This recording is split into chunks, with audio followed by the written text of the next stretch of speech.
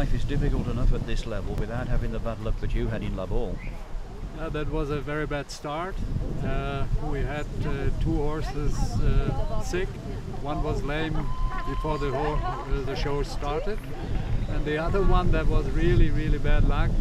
About 20 minutes before the Nations Cup starts, the horse got colic and couldn't compete, so we had to ride with 3 riders.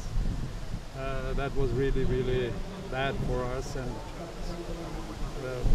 it didn't go very well. You had to retire after the first round, which was the worst possible start, but things got a little bit better in Rome. Yeah, we changed some riders, 2 new riders, and it was a little bit better, but not like we want to do it. See, this is the best in the world, everybody would acknowledge that, and I suppose you'd have to say that your riders wouldn't be used to jumping courses on a regular basis as big as this.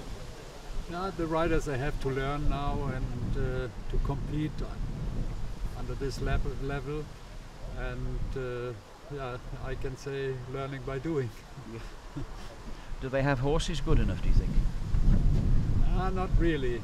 There are some outstanding horses, like Emilia Martensen's horse. It's a grey horse, Caballero.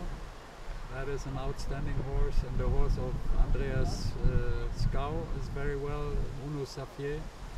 Yeah, and the other one, there's another really good horse of Thomas Sandgaard, but the horse hasn't got the routine, and so it's difficult for us. Yourself and the riders themselves, would you rather be competing at this level, or are you having a good time doing this, or would you think it would be more advantageous to be back in the promotional league?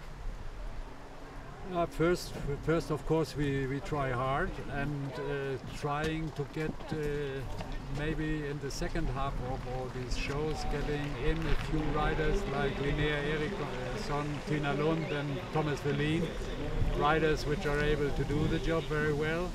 So I hope that they will be fit for these shows.